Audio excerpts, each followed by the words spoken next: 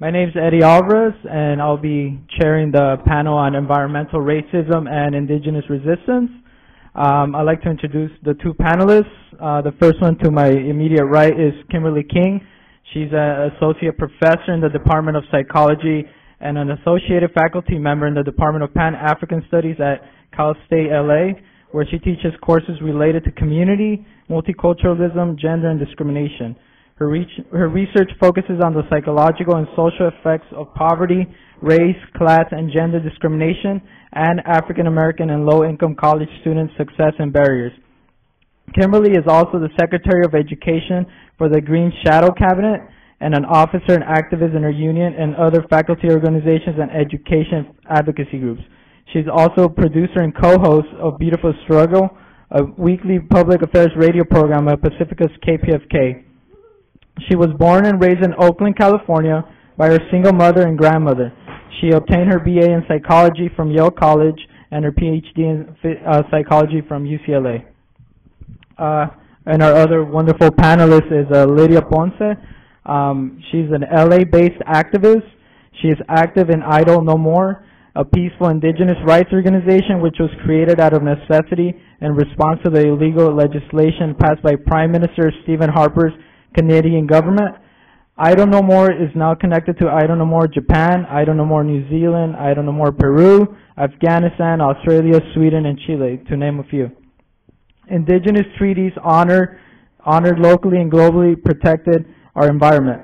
Idle No More is an international resistance movement of both native and non-native people against the climate change, oil exploration, and resource appropriation. With the disappearance and murder of women from Turtle Island, I&M is for women's rights and the protection of women everywhere. Modern-day genocide is the rape, assault, and killing women all over the world, and the same crimes are being committed against our Mother Earth. Okay, we're going to have 20 minutes for each panelist. Then we're going to open it up to questions and answers. So I'm asking everyone to please turn off your cell phones and please avoid walking in and out.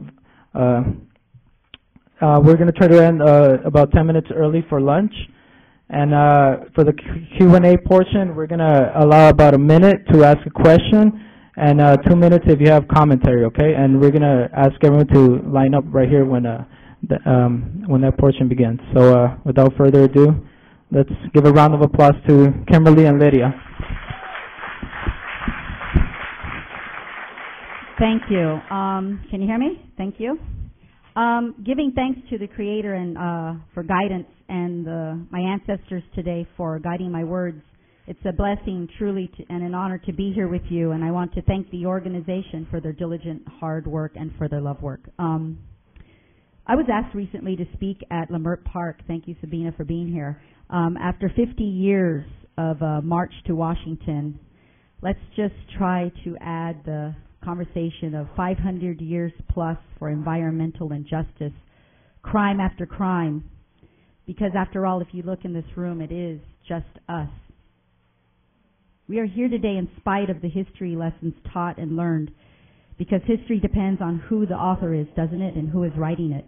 So here we are recording this for our history because we know the truth. We know our sacred fire. We know in our spirit what's right. The civil rights movement long ago was in black and white on TV, and we insert and add women's rights. And I grew up challenged with questions that were never answered. Twice colonized, I sit before you, and I don't speak my mother tongue. I speak Spanish and English. But strong roots grow strong trees, and right now the privatized educators with 6 figures and more to their income are rewriting ethnic studies right now. The books are being printed in Texas. Look around this room. One ethnic study? What's it going to be? One chapter? A page per culture? But here's the rub. Under capitalism, what are our laws, regulations, and policies really designed to do? Are they designed to protect humanity? Are they designed to protect the environment? No.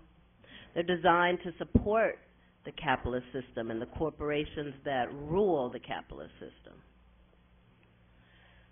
So a lot of us feel, and that's really why we're having this whole conference today, that we can't have clean water, we can't have safe air under capitalism. And we need to figure out how to get to the next place, to a post-capitalist society. Today I want to talk in the next 10, 15 minutes about capitalism and the changes we're seeing in the means of production today.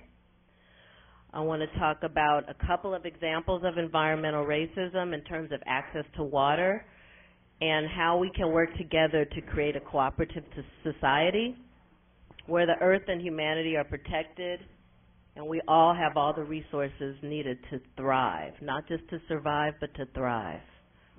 Those resources are available to us. So given that there's this climate crisis, that people are dying, some people don't have water, around the world, almost 1 billion people don't have access to clean water. Why is this happening? Why aren't the powers that be rallying to solve this crisis? It's almost too late to solve it. And why don't they realize that? Is it just that some people are greedy? Is it just that certain politicians don't understand what's really going on? Or is it the capitalist system itself and its profit-making corporations? Under capitalism, corporations must make profits. That is their only function. Any benefit they provide is secondary. They pollute, plunder, murder, destroy the oceans, and poison the air. They change the global climate forever. They allow millions of people to fall into poverty, hunger, destitution. Sorry, I don't know why. See? Isn't that lovely? No, yes. My iPhone. Corporations will struggle to the death, and the death of you and me and the death of the planet, to make their profits. That's how capitalism is structured, as an economic system. It's a system. That's what it's designed to do. It is not designed to take care of you and me. There was a time where they were better able to take care of you and me. Now, a lot of us as people of color, maybe we don't really remember a time when they were taking care of us. However, you guys ever heard of a city called Detroit? Okay, Detroit had the largest black middle class. People of color, white, poor, were able to graduate from high school, go get a job, and work at a union job in a factory and buy a house. They were able to buy new cars every other year, probably every year.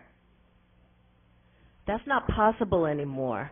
And that has to do with the connection between capitalism and the need for workers and the decreased need for workers.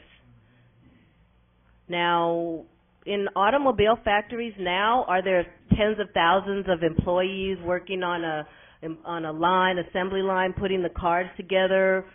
No. How are they made now? Robotics.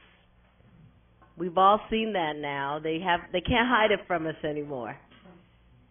And I'm not against technology, and I'm not against robots even. But robotic production is not compatible with capitalism because they don't need people. If they don't need people, the society's not going to be structured to take care of people. All these things that some of us, especially the white-haired folks in the room who have been around for longer, a lot of the young people haven't even had a chance to experience what the capitalist system used to be able to offer the middle class, the so-called middle class, or even the working class. We can figure out ways to use, we don't have to use oil as a way to run things. We can figure out, we can use solar power. Solar power is excellent. Some people are getting in trouble for using the sun, for using sun power. And people have gotten arrested for collecting water from the rain. So we gotta change that. We gotta change that. Yeah. But yeah, it doesn't, so even though currently some of the mechanization will lead to more pollution, it does not have to be that way. We have the possibility to work 5 hours a week doing things that are really needed for society.